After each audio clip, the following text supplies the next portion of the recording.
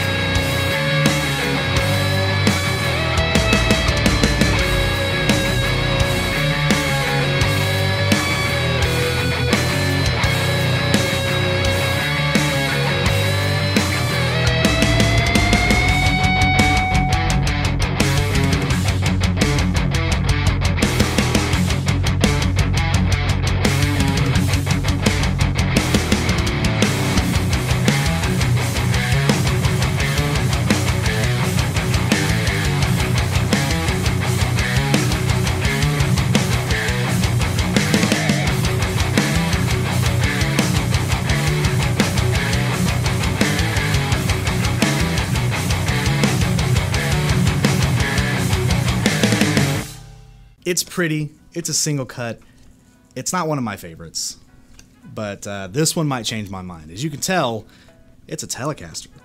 Most of my regular viewers here might know that I don't really talk about Telecasters as much. I do have quite a funny story about this guitar and this kind of whole experience and buying it, so stick around till the end. I'll tell you more about that later on. Before we get more into the video, make sure you subscribe, hit the like button, hit the bell notification, all the good YouTube stuff. I got links in the description to my merch store, my social medias, all that kind of stuff. You want to go follow me there, check it out. I don't have any affiliate links. The only thing that's benefiting me directly are those social media links and my merch store. Make sure you go check that out, help support the channel. Greatly appreciate it. Back to this guitar. So this is a Squier Telecaster Custom 2, which to my understanding, based on the pickups, that's kind of the dead giveaway for me. I think this is from the vintage modified range. If you don't know what the vintage modified range is, it kind of sits up there. They don't make it anymore, but it kind of sits up there with the classic vibes, right? Whereas the classic vibes focus more on the 50s and 60s, I think the vintage modified was more like the 70s.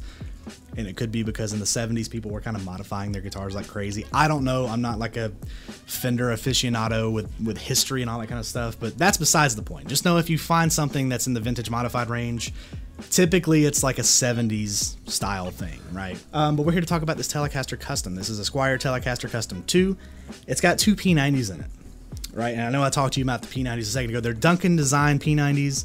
Typically the vintage modified range had Duncan design pickups in it, which if you don't know, they're like just, you know, overseas made Duncan spec type pickups, right? They're not actually Seymour Duncans, they're Duncan design. They give the factory the specs, say here's how we make our pickups, make them like this, they make them and put them in the guitar. They're pretty good, right? They're good output, good clarity, all that kind of stuff. I really like Duncan design pickups. So if you look at some of them now, they have the big kind of pre-CB or post-CBS headstock, the really big headstock. I don't like that on these, really. I like the traditional kind of Tele headstock there. It says Squier by Fender Telecaster Custom right there. Looks beautiful. Two string trees flipping over to the back. They're just kind of unbranded, you know, regular tuners, but they hold tune fairly well. This is made in Indonesia, so it's not Chinese made in Indonesia. It's got a synthetic bone nut, which is actually really, really nice. Traditional Fender scale length, all that kind of stuff. A very dirty maple fretboard here. That was kind of part of the reason this was so cheap. I got this with shipping and everything from Guitar Center used under $200. That's a great deal. I didn't even think about it. I was like, boom, pull the trigger. Really, really good deal. But the whole neck itself is kind of filthy. Right here, there's some grime. There was like chunky bleh on here. Like I scrubbed this fingerboard really, really nice. It's stained, but I kind of like that. Adds to the vibe. Like I said, maple fretboard, It's like a C-shaped neck. It's not super chunky or anything, but it's, for me, I like a chunky neck. It's actually very comfortable to play. I really, really thoroughly enjoy it. Moving on down to the body, medium jumbo frets too on there, by the way. Moving on down to the body, super light guitar, this Tele. It almost feels weight relieved. It probably is, but I can't really tell knocking on it like a lot of people would. It's made of agathis, so all you tone wood aficionados out there, tell me what agathis sounds like. Leave me a comment and tell me. Telecaster Custom. Again, I think this is like a 70s look. Again, correct me if I'm wrong, but you know, black, comes in like a vintagey blonde too. I have my pink strap on there. 2 Duncan designed P90s in there. They sound really, really good, nice and clear, as a P90 should be. It's got that mid-range bite. This is kind of structured like a Les Paul. It's got some plastic right there. It's original plastic too. 3-way switch up here, 2 volume, 2 tone down here. This really big, kind of flashy looking pick guard on there. This one in particular looks like someone spray painted the horn, so I'm not quite sure what's going on there. This particular one right here is not in very good shape cosmetically. But let me tell you something, folks. This thing plays like an absolute dream. I mean, it's really, really nice. There's a little bit of fret sprout on this one, just a little bit. I can get that fixed. That's never really a breaking point for me, because it's, if you like a guitar enough, do that. It makes a huge difference. But the action's really low, sounds really good, doesn't buzz out. Everything adjusts, with the exception of there's some screws missing from the pickups here. But otherwise, I mean, the pots don't crackle. It's super light, which I normally don't like, but this is a Tele that I like, and I don't like Teles. I never vibe with them. I really like this one. Really, really cool guitar. If you ever get the chance to pick one up and play it, you're probably going to be like, I got to walk out of the store with this thing. It's great. Like I said, I think they have one that has humbuckers in it. The P90 one is just really unique, because you don't ever really see Teles with P90s in it. I know they've got them now. There you go. There's the Squier Vintage Modified. That's what I'm going to call it. Telecaster Custom 2. Super great guitar. You've probably heard some clips throughout the video being played here. I'm pretty sure I gave you a demo. If not, one will be coming up, depending. I don't know. Take that as you will. So there's that. Let's talk about it for a minute. The funny story, that is. So, Guitar Center shitposting. Okay? If you're a fan of kind of ragging on Guitar Center, or you work at Guitar Center and you're like a disgruntled employee, go join that group on Facebook. Guitar Center shitposting. A lot of funny stuff there. And so I posted this guitar in that group because they like roast Squiers and Epiphones, so I'm a prime candidate for them to look at.